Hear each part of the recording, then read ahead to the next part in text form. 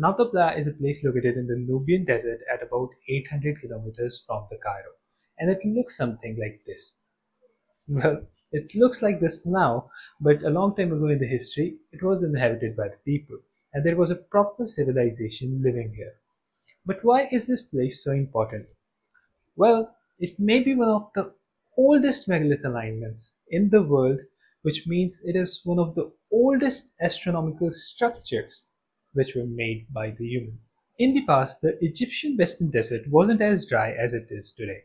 Now, evidence suggests that in the past there were periods of high humidity and they were characterized by significant rainfall, and it turned the place into a savanna.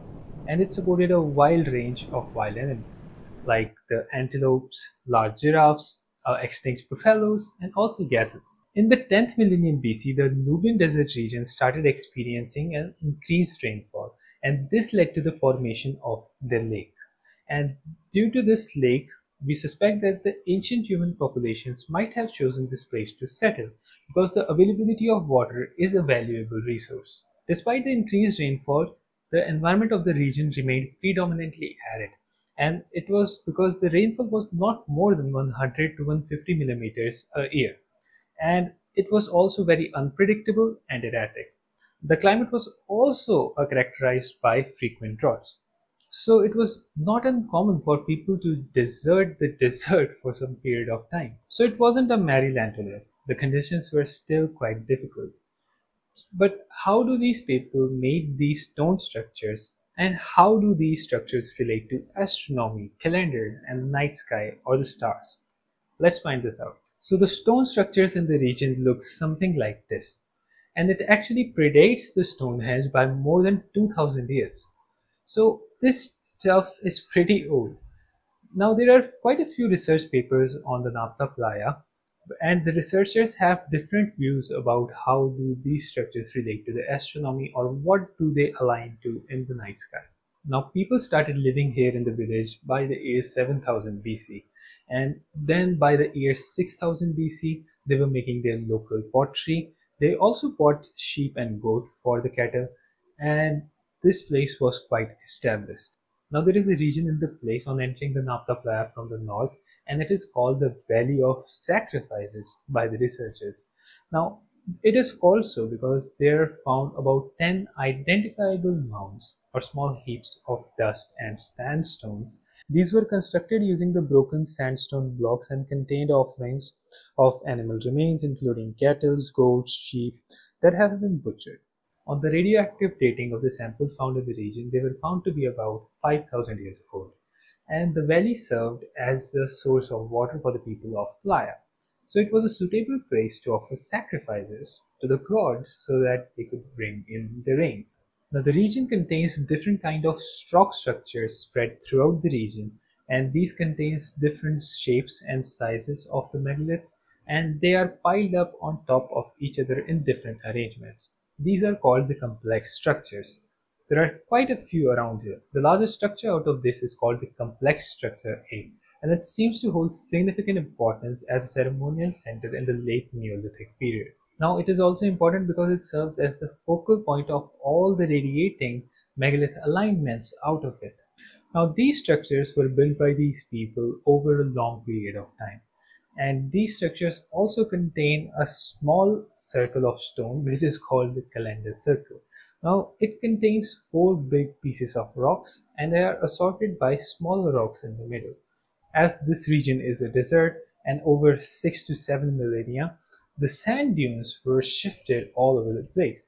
So it's hard to estimate the position of horizon at that period of time.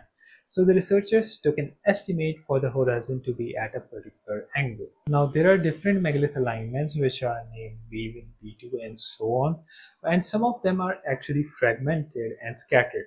So it's really difficult to find out that to what star they actually pointed towards. But for the ones which we have and we are certain about it, the researchers say that the star it most likely is pointing towards is actually the Arcturus. Now Arcturus appears to be most likely to the researchers, and it spans in the region of time for about 4600 BC to about 3600 BC. Now Arcturus is actually the brightest star in the northern celestial hemisphere, and it is actually the fourth brightest star in the night sky.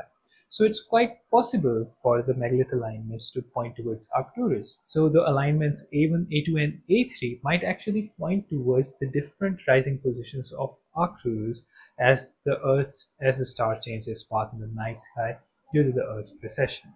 Now, researchers also suggest that the alignment B2 might actually point towards a star named Enhelum, which is actually one of the stars in the Uranus belt, and it is in the time period of about 4300 to 4100 BC.